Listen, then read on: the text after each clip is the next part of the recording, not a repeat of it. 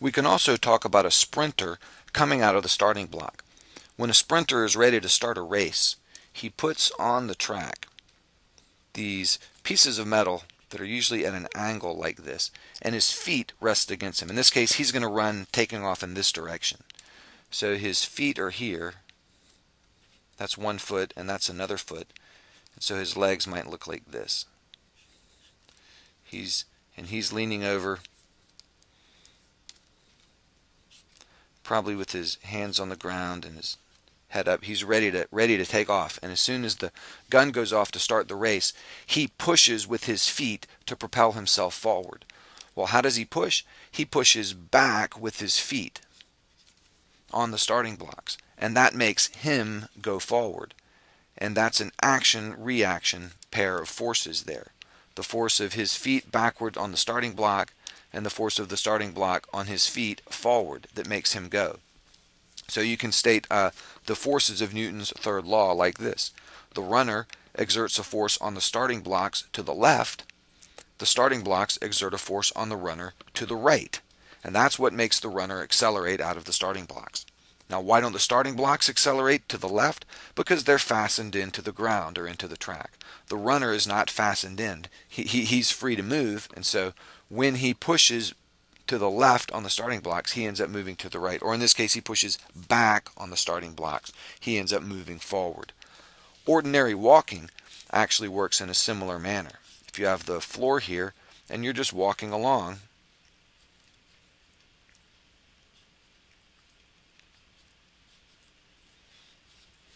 you walk forward by exerting a backward force on the floor with your feet.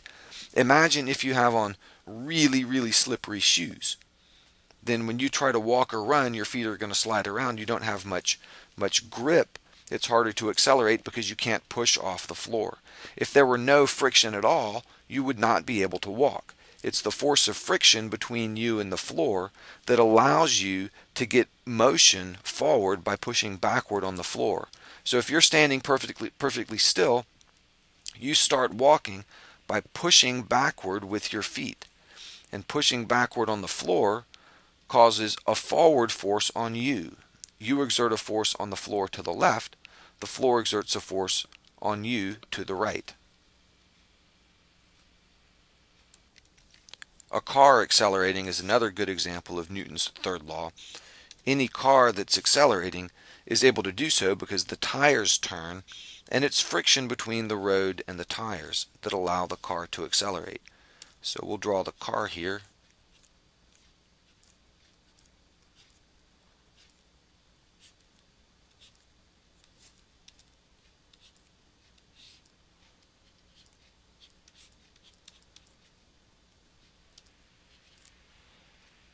Okay.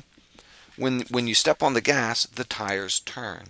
So, and in this case, this is a Porsche, and Porsches have rear wheel drive, so it's the back wheel that's turning.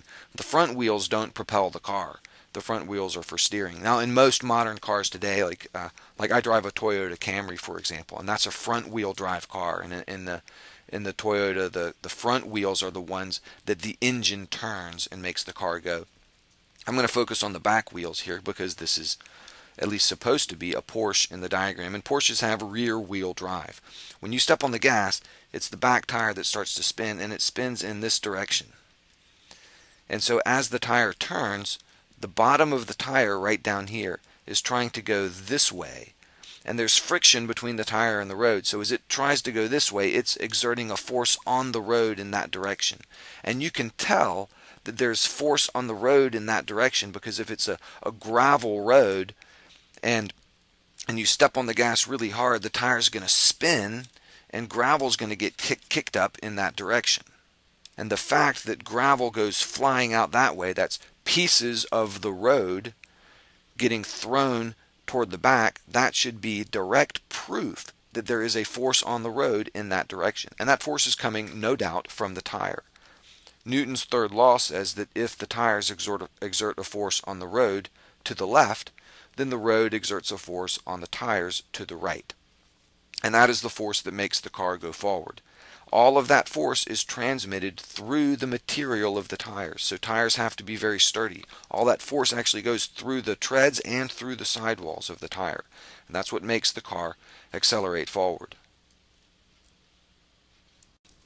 And we can also talk about a spacecraft maneuvering. When they went to the moon, the top part of the Apollo rockets was what was called the command and service module.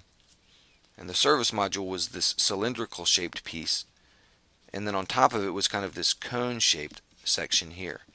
And this part up front, what they called the command module, or the CM, that's where the people sat.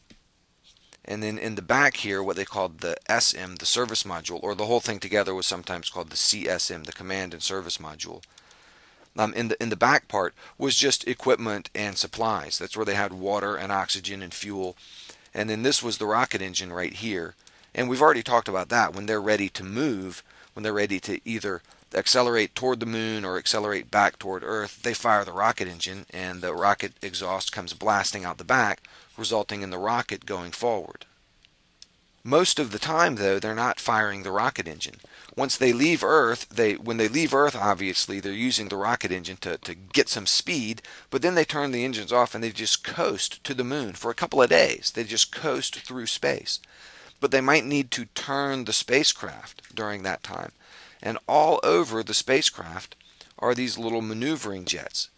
These are little devices, and they just would expel nitrogen gas. And they could do it in all different directions.